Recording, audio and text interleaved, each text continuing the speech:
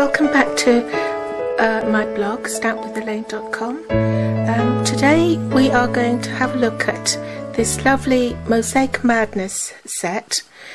You can buy them separately, and it's available both in wood block, I've got the wood block set, and clear block.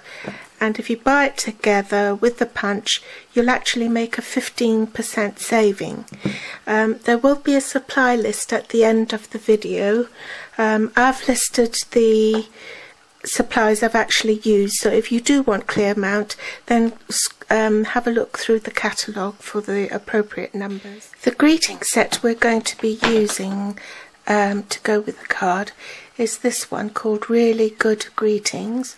It's got some lovely sayings in it, and the card we're going to make is this one, which also makes use of the scoreboard. So it's not just for scoring boxes, you can score cards and make patterns on it as well. I've cut a sheet of Coastal Cabana, and it measures 8 inches across and 5 3/4 inches wide. We're going to use the thinner end of the stylus to score at 4 inches. So that's where the fold of your card's going to be. The colours we're working with today are Coastal Cabana, baked brown sugar, pistachio pudding, crisp cantaloupe. Sorry. I've cut an overlay for the card, and it's just a 1/4 inch smaller than the actual card itself, so it's 5 1/2 that way and 3 3/4 that way. I always use a Stampin Up jig. Some things you can do by eye and some things you can't, and this is one of the occasions where you just simply can't if you want accuracy. So I'll line that up on my grid paper. I think what I might do is just put a little bit of removable adhesive on there so that my card doesn't move. So how you use the Stampin Up jig is you need to butt your imaging sheet into the right angle corner of this T-bar. I've already pre-stamped it in black StazOn ink so I can see it better.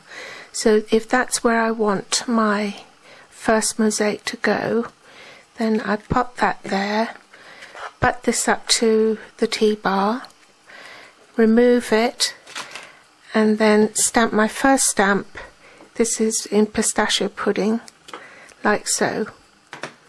Then for my next image, I want it to go there. So I'm lining up the corners,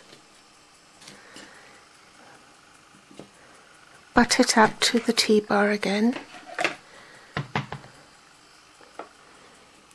My wooden block is flush with the T-bar and stamped down. And then the next one is along here, and I want this in Coastal Cabana. Remove the imaging sheet.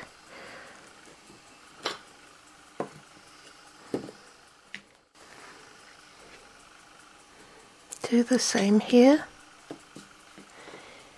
Now you see why I needed to put some temporary adhesive on the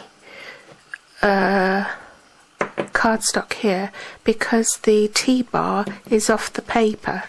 So if that's not secure, that would have just moved. So that's why I had to do that. Then last one, I think, and that one's in brown, baked brown sugar.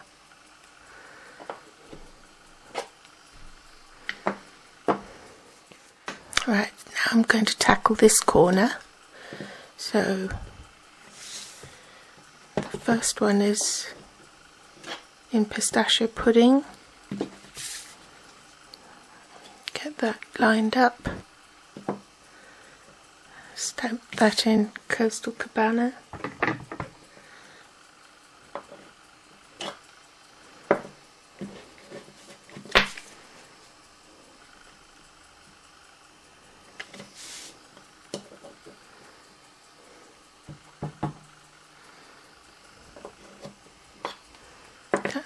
brown sugar, and the last one up here.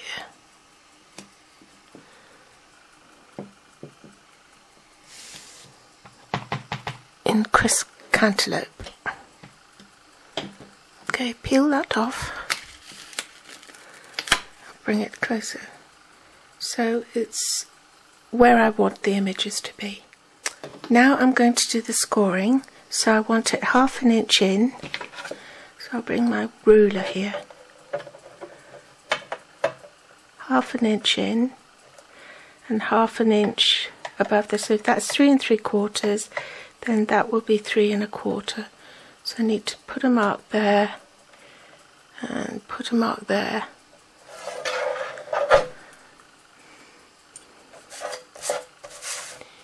And then rotate it, and I want that 1/2 inch in. So I'll make a mark there, because that's where I want the scoring to be.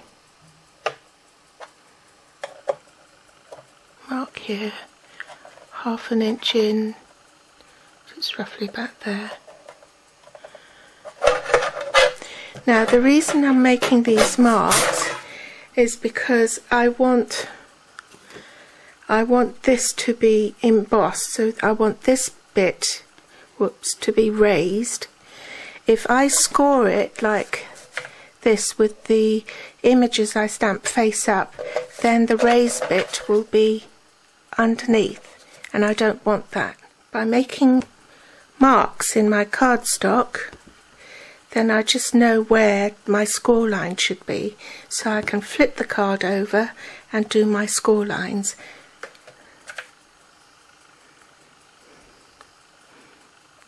From there to there. And I have to rotate it.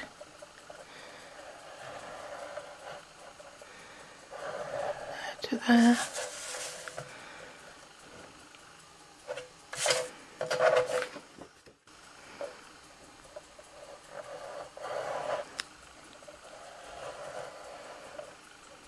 There to there. Now I've taken that point and gone towards the middle, and the point from here towards the middle, so I don't extend beyond the line accidentally. Oh, I haven't marked that bit, so I think I better mark it. I forgot. So that should be down about here.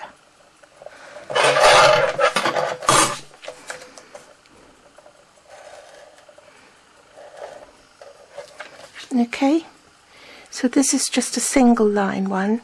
I did double there, so all you have to do is just move it out 1/8 of an inch, but I'm just going to leave it single.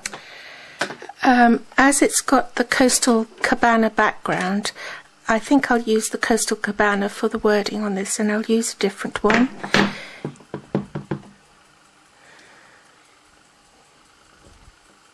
So pop that on there.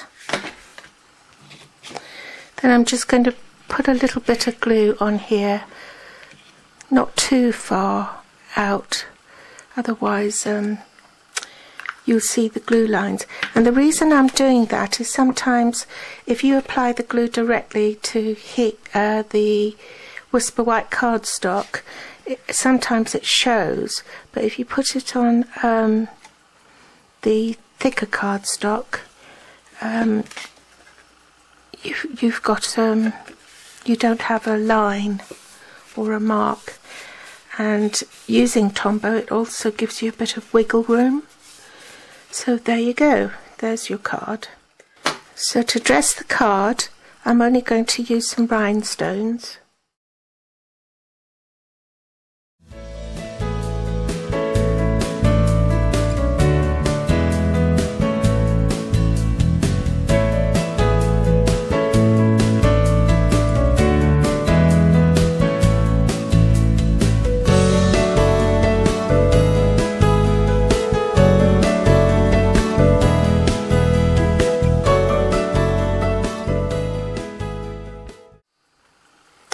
I think I might punch this one. See, if you make a mistake with something, you can always find a use for it elsewhere. and I inked up the edges on here and then decided I didn't like it. I preferred it plain, so I can still use these and use it for scrap. So where's the glue? Pop a bit of glue on the back there.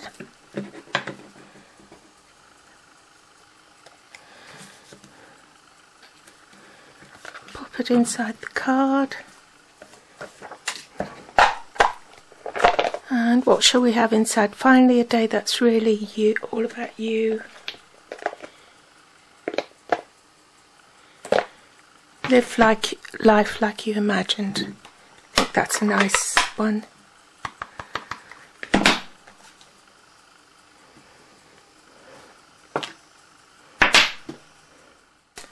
There you have it. Live life you've imagined.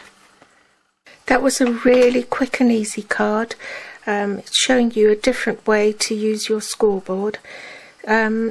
So come back another time for more inspiration from stampwithelaine.com. Thanks for watching. Bye.